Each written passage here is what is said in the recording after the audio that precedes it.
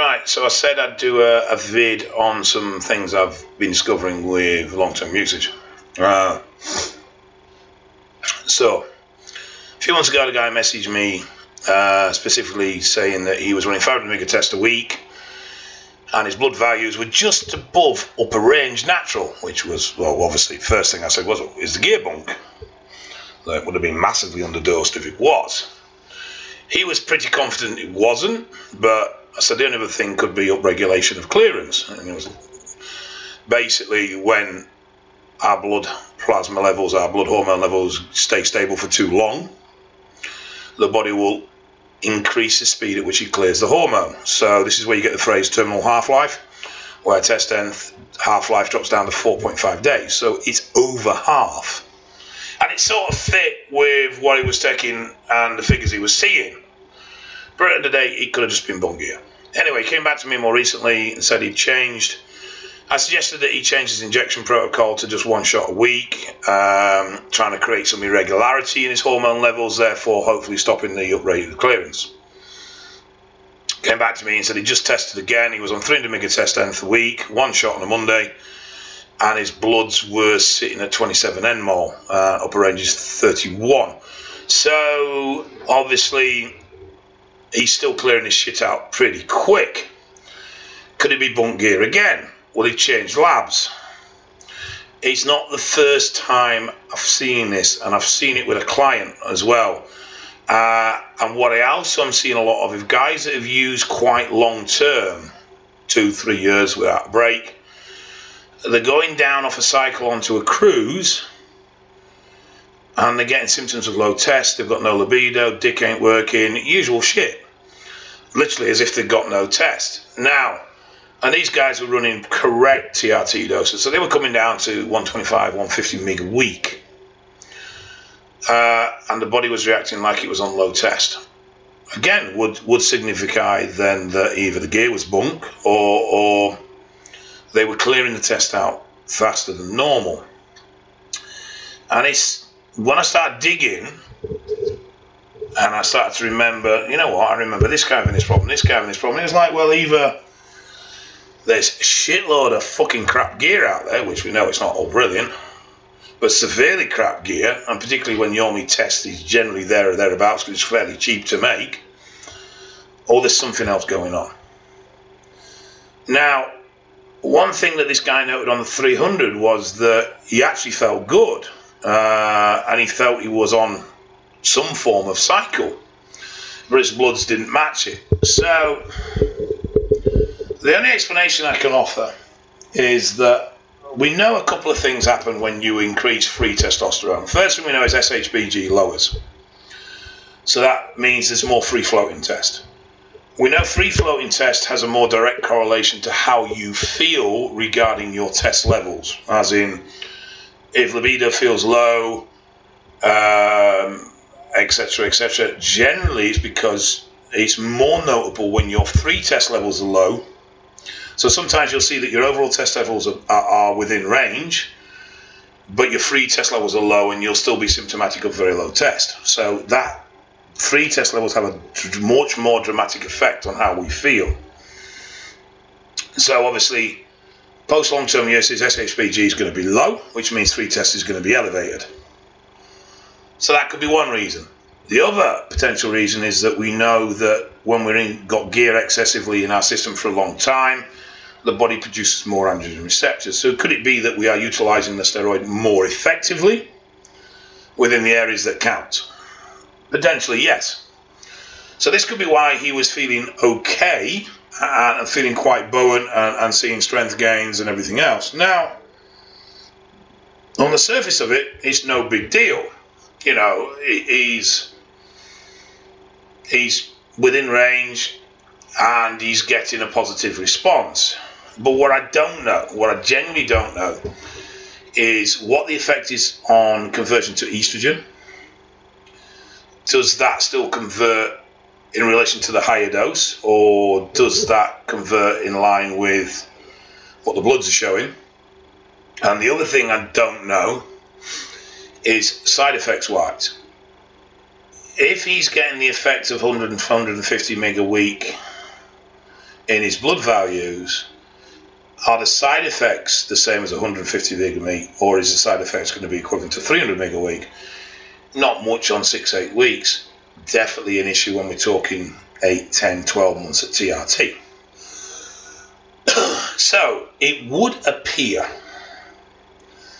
that if you are a long-term user, that potentially your clearance or your efficiency of clearing the hormone is going to increase, and therefore you are going to need to start taking more to keep stable, to keep blood levels at a level that you want them to be. This is not, and I repeat, this is not an excuse to run 500 mg a week and say you are on a fucking cruise. All right? This is not a wholesale Clarkspan green card to run high dose cruisers. This is get your levels checked and adjust accordingly. Fuck me, it's 29 quid for a testosterone test from Medichecks, I think. Hardly going to break the fucking bank. And then you'll have a better picture of what you're doing. Ideally, it strengthens the argument to have some time off. Now, this particular gentleman had been on 5 years. There's little chance he's going to recover with a PCT, so he doesn't really have an option to come off, which means he's going to be stuck running elevated doses for the rest of his days. And let's just hope that those elevated doses don't increase an elevated health risk.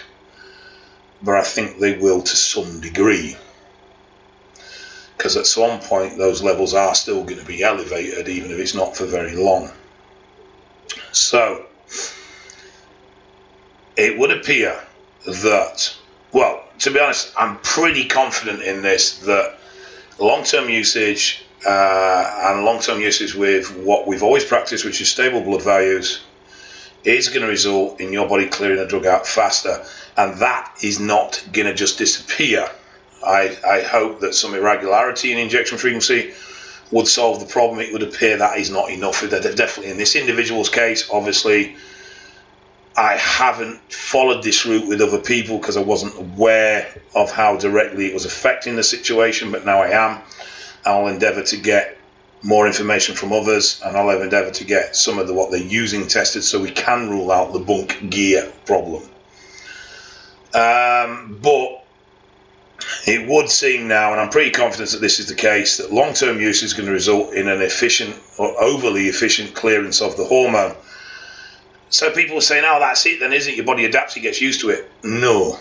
Your androgen receptor sensitivity is still the same, and your body's reaction to a degree is still the same, but your body just shifts it through your system faster. That's where the difference is. Because a lot of people are saying, well, it's androgen insensitivity or it's androgen resistance. It's not, because if you were androgen resistant in any way, then your blood values would still be elevated. You just wouldn't be getting an impact from that. You wouldn't be seeing results from that because it would be the receptor that's compromised. So the androgens weren't able to deliver their signal and your body wasn't processing that signal properly or correctly.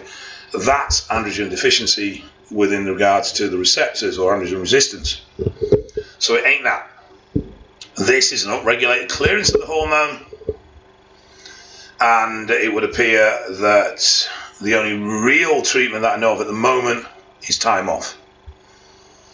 However, I have asked this individual is going on to fast actors now, so we're going to see if injecting fast actors in a lump and the hormone instability that causes it is going to have any difference in his blood plasma levels and how his body deals with the hormone. Now, we generally speaking can only really measure test levels, but I would assume that this is the same for all hormones. Sometimes DECA will show up as testing tests, sometimes it won't. Obviously 10 generally shows up in estrogen, so we've probably got an idea of being able to measure trend levels by looking at estrogen levels. But beyond that, it's all sort of lumped together. But I don't think there's any doubt that the longer you are on, the quicker your body's going to get rid of it. And this is me going to end up requiring, unless you take a break, that you need to run higher doses. Now, what I also don't know is if this acceleration of clearance can progress further, i.e. you upregulate, so you increase the dose, would then prolong uses at that dose eventually mean that you're going to upregulate even quicker and then require an even greater dose. I'm not sure about that, but on the surface at the moment it would appear not. Now I can relate back to other information I've seen with other clients over the last couple of years, and it would appear that once it's upregulated, it just stays at that level. It doesn't get any greater, but there's no guarantees. This is all sort of pretty new stuff, and with stuff we're only just discovering, so really don't know where we are with it at the moment. But it just reinforces to me that time off is definitely the better way to go. If you stay on long term, you are going to end up needing more gear to sustain the same blood levels.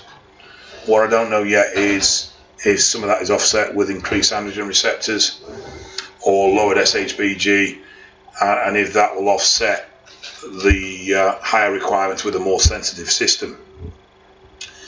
And it's going to be difficult to find out. It's only going to be able to do this through anecdotal evidence. Unfortunately, I don't have access to a lab or the complex testing that would be required to find this out. But without doubt, increased clearance is definitely becoming an issue, and I'm seeing more and more of it. So just bear that in mind, guys. Like I said, this is not a green flag to, look at me, I can cruise on 500 mg a week. Test, see what your blood values are like and adjust accordingly. But if in any way you can, take time off. But if you've been on 5, 6 years, 4 years, chances are a PCT is going to be ineffective, and you're just going to stick yourself through a fucking roller coaster for the sake of it. And unfortunately, you've done the damage, you've created the scenario, you're just going to have to ride it out. Alright, take care, guys. Speak to you.